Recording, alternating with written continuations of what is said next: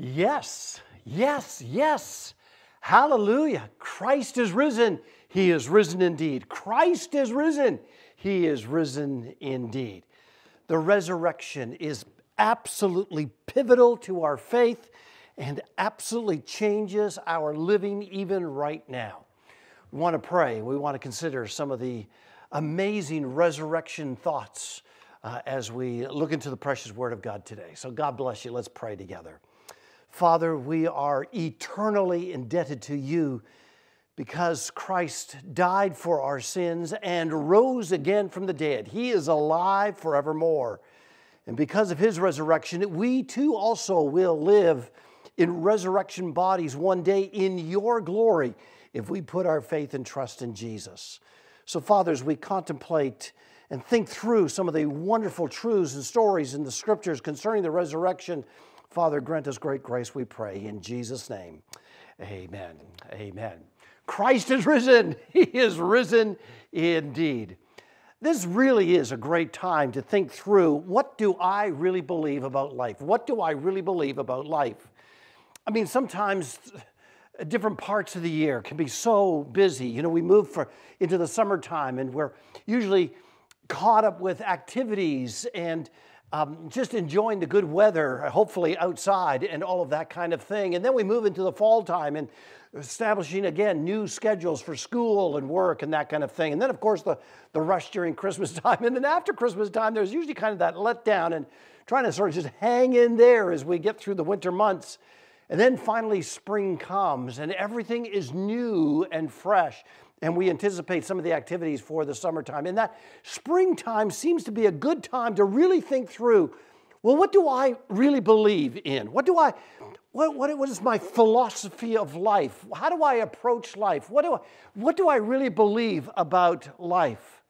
Now, some have kind of adopted sort of a fatalistic viewpoint about life. It's just, whatever happens, happens.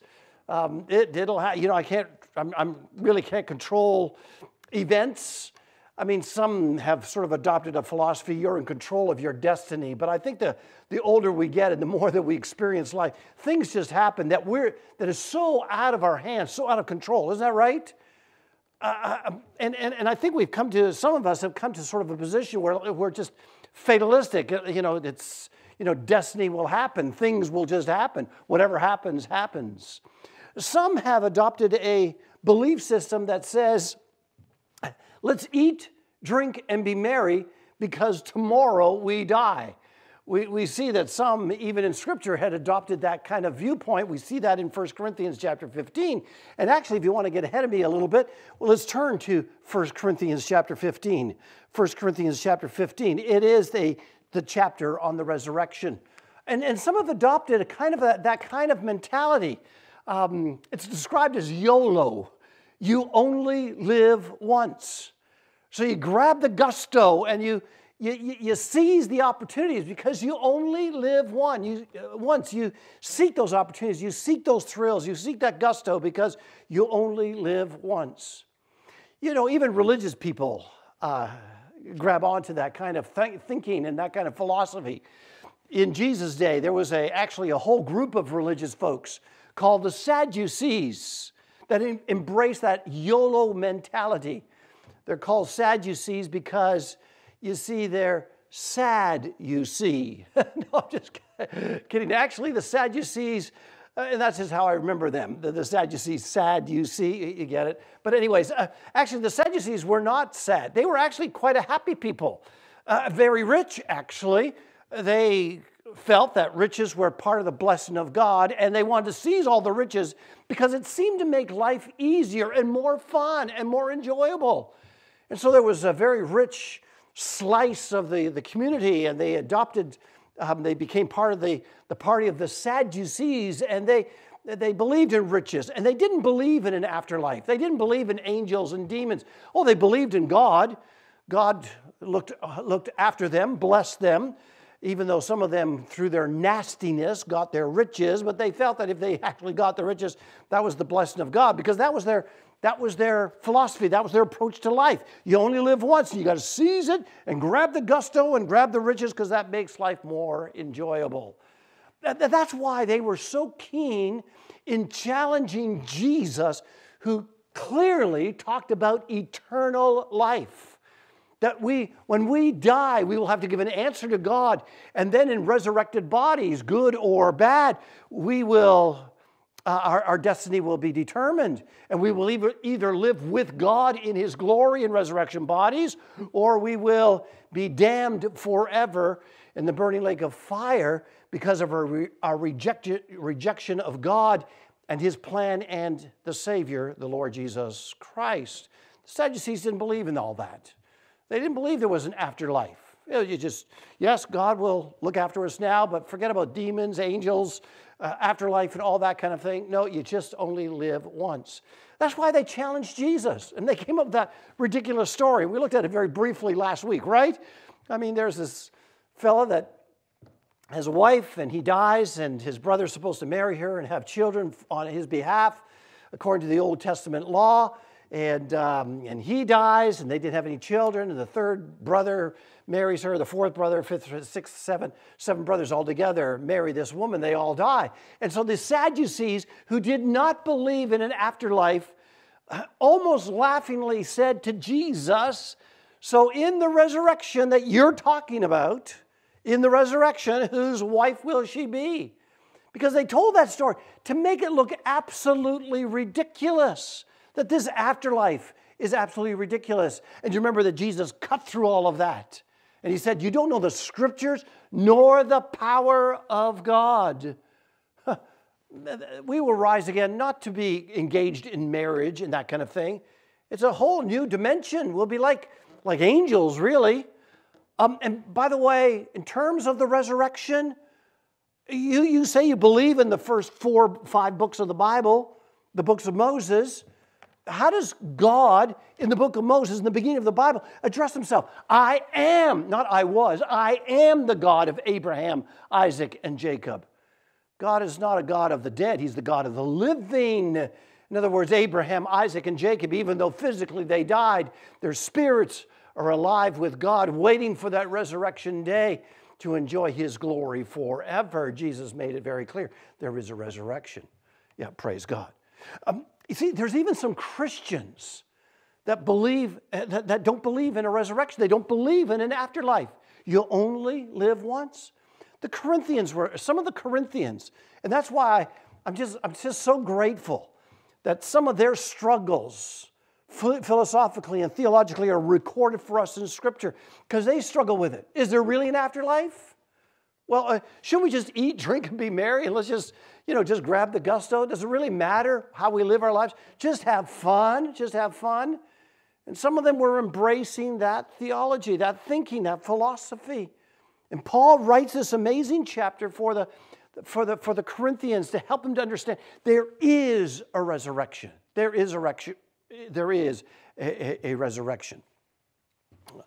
Well, he makes it very clear.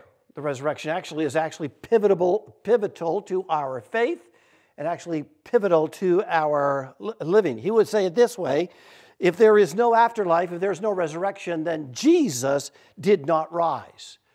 And paraphrasing, if Jesus did not rise, you are in trouble with God. Now, you can just read about it in 1 Corinthians chapter 15. Some of them said there is no resurrection. And Paul makes the statement, well, then if there is no resurrection, if you only live once and it's all done, then actually, when you think about it, Jesus did not rise from the dead. Because if the dead are not raised, Jesus did not rise. And then he challenges the Corinthians. Now, think about that just for a moment. Because if there is no resurrection and Jesus did not die and rise again from the dead, you are in trouble with God. Listen how he puts it. This is 1 Corinthians chapter 15. And let me pick it up at verse 12, and then we'll move down to verse 19. Actually, the first part of verse 20. 1 Corinthians chapter 15 and beginning at verse 12. But if it is preached that Christ has been raised from the dead, how can some of you say that there is no resurrection of the dead? If there is no resurrection of the dead, then not even Christ has been raised. And if Christ has not been raised, listen to this, our preaching is useless, and so is your faith. More than that, we are then found to be false witnesses about God, for we have testified about God that he raised Christ from the dead. But he did not raise him if in fact the dead are not raised. For if the dead are not raised, then Christ has not been raised either. And if Christ has not been raised, your faith is futile, you're still in your sins. Then those who also have fallen asleep in Christ, those who have died believing in Jesus, they are lost. If only for this life we have hope in Christ, we are of all people most to be pitied. Now think about this for a moment. If there is no resurrection, Jesus did not rise from the dead. Now what does that mean for us, that we people who say that we follow Jesus? Well, listen to this. Let me just paraphrase it for you just a little bit here. That means we have really nothing to share. We have no good news to share. We don't really have something to believe in that will carry us through, as it were, forever. It doesn't really matter what you believe in then, if there's only this life. Now, we're making up stories about God because God said he raised Jesus from the dead, but if the dead are not raised, Jesus didn't rise again from the dead, so we're just making up stories here. We're not telling the truth about what God has done. Our faith really has no impact. Some people have the idea that, well, as long as you're sincere in your faith, well, does it really matter? If there is no resurrection, then it doesn't really matter what you believe in. Therefore, your faith has no impact at all in your life. If there's no resurrection, then we can't escape the consequences of sin. God is going to continually be angry with us. There is no forgiveness. There is no gracious hand of God. You just hope you escape the lightning bolts of God's judgment on you. There is no forgiveness. And if we die, well, that's just the end. That's the end. And joy? You just sort of see if you can eke out some kind of happiness somewhere along the line. But there's no joy even when things go wrong, when things go bad, and certainly not when we die. But Paul makes a beautiful statement here, He says this. I love this, verse 20. Verse 20. But Christ has indeed been raised from the dead. Christ is risen. He is risen indeed. Hallelujah, praise God. And folks, it's not that the afterlife proves that there is a resurrection. No, what the resurrection of Jesus Christ does is prove that there is an afterlife. And so we need to examine, well, did Jesus really rise again from the dead? Well, it's pretty clear Jesus rose again from the dead. Now, down through the ages, down through the last 2,000 years, there have been multiple theories of trying to debunk the fact that Jesus rose again from the dead. Jesus didn't really die. He just kind of swooned, just kind of fainted, and he kind of revived himself. And doctors and lawyers and professionals have looked at some of those excuses and some of those plausible theories and have debunked them all. The final conclusion is that Christ truly indeed rise again from the dead. And there's piles of eyewitnesses. If you were to take the historical situation of Jesus rising again from the dead to a court of law, there is not a single court that could actually say it did not happen. You bring in eyewitness after eyewitness after eyewitness. And I just love going through the story of the eyewitnesses that saw Jesus alive. So let me begin. Jesus dies on Friday. He's crucified on the cross. And he said he did it for you and for me. He claimed that he could have escaped from the cross, but no, he went all the way so that he could declare on the cross, it is paid for, your sins are paid for, it is finished. Hallelujah. And Jesus died. Died before he was supposed to, because even the Roman governor said he's dead already. Yeah, they did. They proved that he died. They speared him to make sure that he was indeed dead. They bury him in a tomb. Rolled a huge heavy rock, rolled it into its place, so it was completely entombed. He was completely entombed, and then they even put a seal around it and posted a Roman guard to make sure that no one could steal the body. Because if someone stole the body, then they could come up with a fairy tale that Jesus, somehow rose again from the dead. No, they sealed it. They had a Roman guard around there. And so everything was finally settled. Friday night, Saturday, everything's quiet. And then Sunday morning, everything broke loose.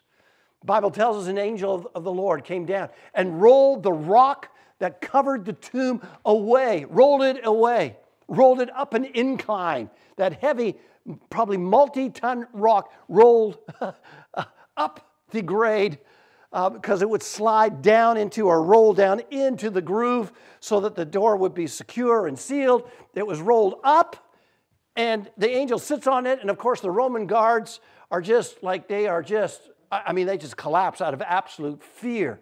I mean, nothing like this, that there's no training on the planet that could prepare them for this. And they just collapse. And we're not told when Jesus actually rose again from the dead. You see, because the opening of the grave was not to let Jesus out. It was to let us in to see that he was not dead. He's not dead.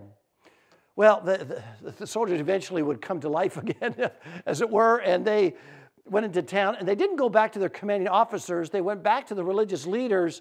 You know, this one that you said that we were supposed to guard to make sure he didn't escape. Well, there was an earthquake, and there was angels, and an angel, and we do not know how to explain it, but the body's not there. And so the religious leaders paid the soldiers off to say, well, we fell asleep and the disciples came and stole the body away. It's just like, I don't think so. But that's the story. That was the story that they tried to come up with at the time. But meanwhile, early Sunday morning, some of the women came down to finish the embalming process of the body of Jesus, because on Friday night, they weren't able to complete it all because Jesus died late Friday afternoon. Sabbath starts, the day of worship starts actually on sunset of the Friday night. And so they didn't have a time to finish the embalming process for the body of Jesus. So they came early Sunday morning to finish it because they couldn't do it on the Sabbath, of course. And so Sabbath ended at sunset, so they needed to wait for daylight on Sunday to actually complete the process. They come down. The women, of course, there's Mary, Mary, the mother of James, Salome, Joanna, Susanna, and others that we have some record of being part of this early morning group of ladies who want to meet together and complete this embalming process. And so they get down there, and of course they forgot that the rock is rolled into place. Who's going to roll the stone away from us? The soldiers certainly aren't going to do that. Who's going to do that? We need permission to do that. But they get down to the grave. The stone is rolled away. Where's the body of Jesus? They see two angels. And the angels tell the women, it scares the living daylights out of the women, of course. But the angels say, why are you looking for the living among the dead? He is not. You're looking for Jesus. He is not here. He's risen from the dead. Now go tell his disciples. Jesus is alive.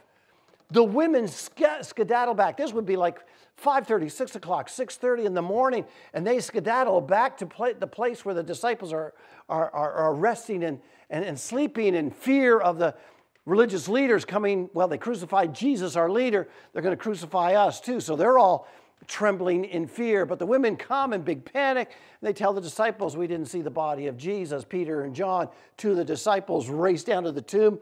Of course, it's skinny John that beats big, thick Peter down there. But both of them, check it out. There's no body. There's no body. There's no body. And then the women gravitate back to the garden, the tomb site. And Mary particularly is crying and crying. And I'm sure all the women are crying, particularly Mary. And she bends over to look once again. And there's an angel there. And he says, woman, why are you crying? Why are you crying? And she's just, tears are streaming down. She turns away from the entrance of the tomb, and there's the gardener there. And the gardener says, woman, why are you crying? Why are you crying? Who are you looking for? Oh, if you know where they've taken my Jesus, if you know where they've taken my Lord, tell me and I'll go get his body. I'll go to get it. And then the gardener says, Mary. Well, it wasn't the gardener at all. It was Jesus. And she finally looks up and realizes it's Jesus. And she rushes with the other women and they hang on to Jesus. They don't want to let him go. Go tell my disciples. Go tell my disciples. I'll meet them all. I'll meet them all. Sure enough, Jesus, we don't know the details of this.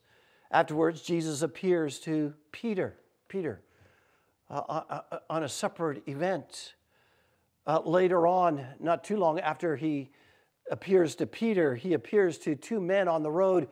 Two men, Cleopas and his companion, it looks like they're fleeing Jerusalem. And they're leaving and they're going to a little town called Emmaus. And so on the road to Emmaus, they're talking about all the stuff that's happened over the last few days. And the stranger walks up with them. And now, what are you talking about? Oh, what do you mean, what are we talking about? You don't know what's going on here? What things? Well, there was this man, Jesus, did miracles. And we thought he was the Messiah. And he died, and we thought that was the end of the story. But some women went to the grave, and they said that his body wasn't there. This is the third day.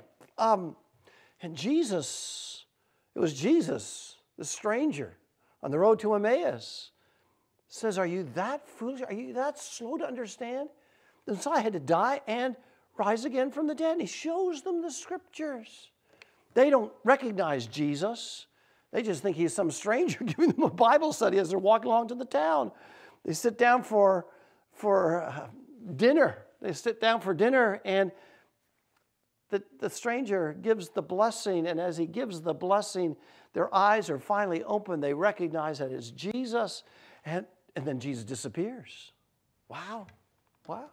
And these two guys, of course, they're not going to keep on running away from Jerusalem. They're running back now. They're running back to Jerusalem. We got to tell the disciples, and they get back there. And of course, everything's abuzz because the women have come back. They said they saw Jesus. Peter's come back and said, I've seen Jesus. Cleopas and his friend tell their story about Jesus meeting Jesus on the road and having lunch with him.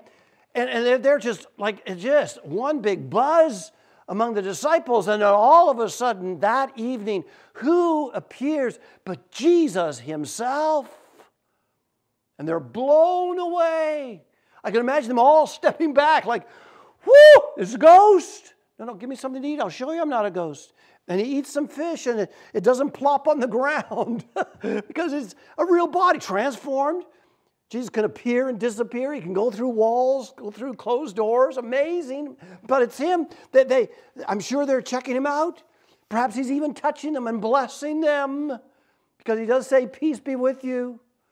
One of the disciples wasn't there. His name is Thomas. We call him the doubting Thomas. When the disciples, after Jesus left, the disciples, when they see Thomas, we saw Jesus. Oh, no. I can't believe unless I actually touch him. The following Sunday, Jesus appears to his disciples again and sees Thomas. Thomas, come, feel it. Feel where the nails went into my wrists, my hands. See where the spear went into my side. See my feet with where the nails went through my feet. Oh, my Lord and my God, blessed are you because you see and you believe, but blessed are those who have not seen and believe. Wow. They believed. And of course, then there's other stories, of course, of Jesus appearing. Jesus had said that he was going to meet all the disciples up in Galilee, the northern part of Israel, on a mountain by the Lake of Galilee. And so they make their way up there, and seven of them decide to go fishing. Peter leading the charge there. And you know a little bit of that story. God willing, we'll perhaps take a look at that next week. But Jesus appears to his disciples again. And then shortly after that, there's the big meeting on the mountain, and 500 people see Jesus. And I love the honesty of scriptures. Some doubted. No, that can't be Jesus. But by the end of the meeting, they became an eyewitness. It has to be Jesus. He's alive. He's physical, flesh and bone. He's alive. I couldn't believe that he was alive. We got here. I wasn't sure he was alive. But he's alive. He's alive. And I'll give my life for it. And many of them did, actually. But Jesus is alive. Scripture says in 1 Corinthians chapter 15, in the first few verses, tells us that actually then Jesus afterwards appeared to his own family. It says to James, We're assuming that the family was there. You see, even his own family, his physical family. Mary and Joseph did have other children. There was James and Joseph Jr. and Simon and Jude, we know him as Jude, and several sisters, probably at least 3 sisters. Big family, 8, maybe 8 or more children altogether. Of course, Jesus was not the son of Joseph, but rather of God the Father. He was conceived in Mary by the Holy Spirit, so he was called the Son of God. But his physical family, the family he grew up with, even they didn't believe that he was the Messiah. But it wasn't until that he appeared resurrected that finally now they put their faith and trust in Jesus. And then Jesus would meet several times, many times, with the disciples before he ascended on high. And then lastly, he would appear actually to the Apostle Paul in an amazing event when he was actually out to persecute believers up in north of Israel in Damascus and so on. And some of us know a little bit of that story. Wow. You take all these eyewitnesses, all these events together, and there's no way that Jesus did not rise from the dead. In other words, Jesus clearly rose again from the dead. Hallelujah. Christ is risen. He is risen indeed. Now, why do we have all these resurrection stories? Why do we have all these eyewitnesses? Well, it's to show that Jesus rose again from the dead. And again, let me say this. It's not the afterlife that proves the resurrection of Jesus. No. Folks, understanding historically, there's no doubt historically, whether it's believers or non-believers, if they look at the historical records clearly, Jesus rose again from the dead. He died and he rose again from the dead. And it is the resurrection of Jesus that proves the afterlife. There is a life afterwards. It's not about a fatalistic life. Oh, what happens, happens. And it's not YOLO. You only live once. No. There is an eternal life. There is an eternal life to be had. And if I put my faith and trust in Jesus, he gives me eternal life. So what does that mean for us? Well, it means simply this, especially for us as believers. Let me take you to the last verse of 1 Corinthians chapter 15. It says this in verse 58, last verse. Therefore, my dear brothers and sisters, stand firm. Let nothing move you. Persecutions will come. Trials will come. Heartache will come. War may come. You see that in Eastern Europe. Whoa. All those things may happen. Sickness may happen. But don't let that move you. Stand firm. Stand firm. Why? Because Christ is risen. He's risen indeed. There is a resurrection. There is an afterlife. Because then he says this, always give yourselves fully to the work of the Lord, because you know that your labor in the Lord is not in vain. Wow. Your kopos is not kenos in the kurios. Your labor in the Lord is not lost. He uses kind of an alliteration there. Yeah, in English, your labor in the Lord is not lost, but in the Greek it's even more powerful because it uses the powerful sound. Your kopos is not kenos in the kurio. Your work, your labor in the Lord Jesus is not lost. What you do for Jesus is recorded and you'll be eternally rewarded. So our philosophy in life is, I give glory to God in the name of Jesus because I will enjoy the glory of God in the name of Jesus for all eternity in the presence of God in His glory. And what a joy, what a pleasure that will be. Woo-ha! All because Christ is risen. He's risen indeed. Have you put your faith and trust in Christ? The resurrection of Jesus. Let's think about that. That time of year, let's think about that. What do you believe in? I know clearly, without a doubt, Jesus rose again from the dead.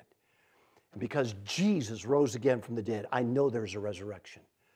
And if I put my faith and trust in Him according to His promise, who obviously has the power of death and life, I can have eternal life and to be with him one day forever, because he promised that, because he is the resurrection and the life.